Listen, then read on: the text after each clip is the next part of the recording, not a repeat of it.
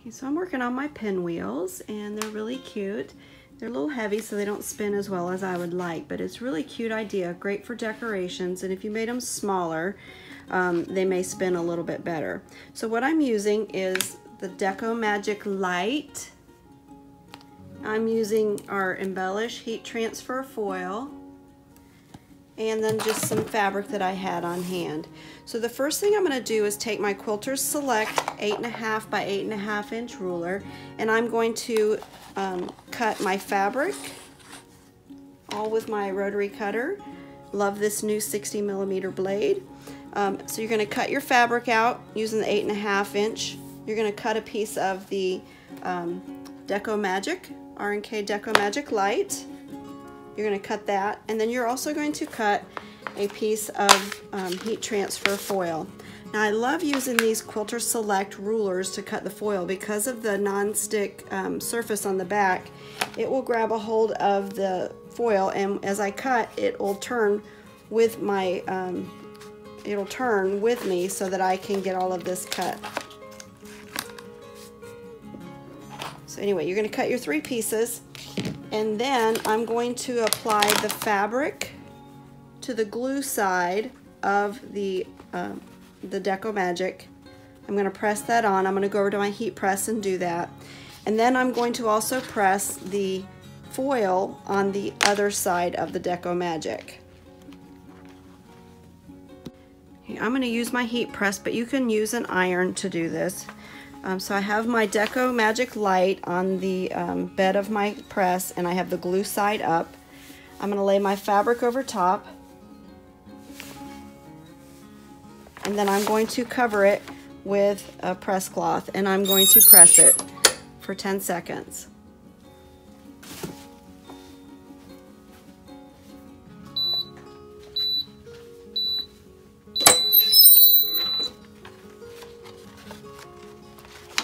Now I'm going to turn it over, and I'm going to apply the heat transfer foil to the other side. And again, I'm going to cover it with a press cloth. And I'm going to press that for 10 seconds. And I'm at about 300 degrees. If you're using an iron, you want a silk to wool setting, closer to the wool, most likely. And now I just need to let this cool so that I can remove the carrier sheet off of the foil. Okay, so now my foil has cooled, and I want to remove the carrier sheet. I'm going to use the my vinyl weeding tool and see if I can get a hold of just the carrier sheet. This is why we want to work on making my square 8.5, and then I'm going to trim down to an 8 inch. So let me get it to release. There it comes.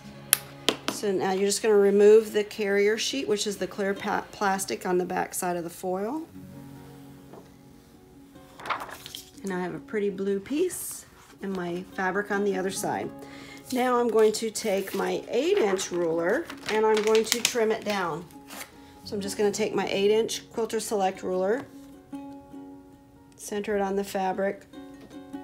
I'm going to use my cutter, and if you're not familiar with how this cutter works, you're going to hold the button, tap the table, let go of the button, and now the blade is revealed that I can make it cut. And then I'm just going to cut along the edges to trim it down, and you can see how I can turn it because of that non-stick coating that's on the back of the ruler. Love that. So now I have an 8-inch square. Now the other ruler I'm going to use is the 3 by 12. This is my favorite ruler, especially when I'm doing little projects. So what I want to do now is line it up diagonally.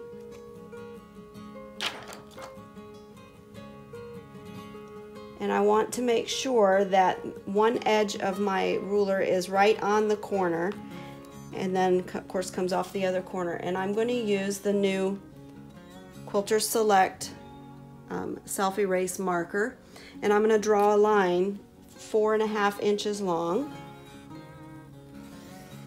And then I want to slide the ruler up, because these rulers have the numbers going both directions, so it doesn't matter which direction you're going. I'm going to slide this up, and again I'm going to draw a 4.5 inch line.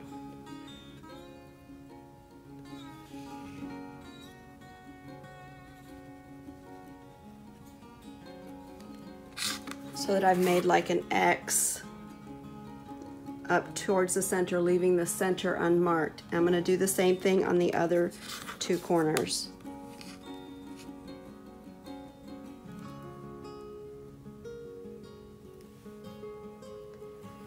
4.5 inches. Slide my ruler up so I can mark the 4.5 inches this way. Now what I want to do is take my rotary cutter again, and I'm going to slice all of these lines that I've drawn up, leaving the center uncut.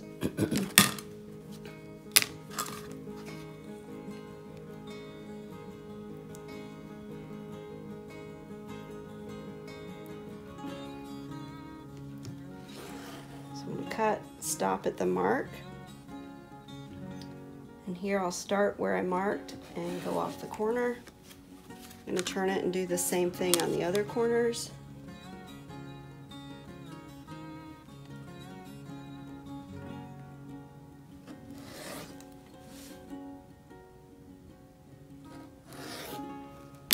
And so that's going to leave me something that looks like this.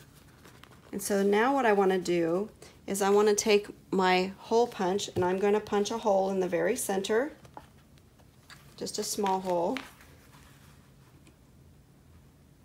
And then on each of these flaps, I'm going to pull the right hand side of it down. I'm going to fold it down this way, but I'm going to punch a hole right in the tip, about 1/2 inch from the point. And then I'm going to do this one,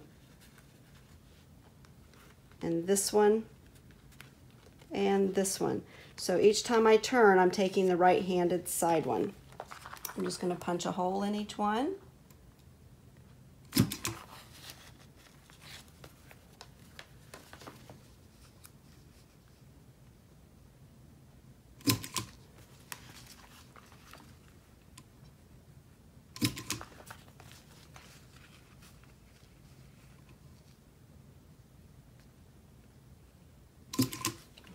So I have my holes, and now I'm going to take a wooden dowel. These are 3/8 inch thick and about 12 inches long, nice sturdy ones. And I'm going to take an upholstery tack or furniture nail, and that's what I'm going to use for the center of my pinwheel. So to get it started, I want to put it on the end and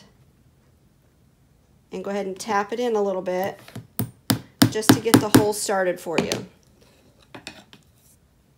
And pull it back out. So now what I'm going to do is start putting the tack through the holes that I made. So here's this one.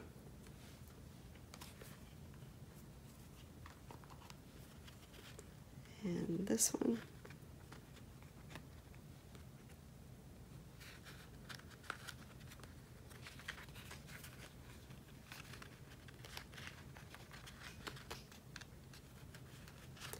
And now I'm going to put all of that through that hole that I made in the center. Okay. Now I'm going to put the nail back in my started hole of my dowel.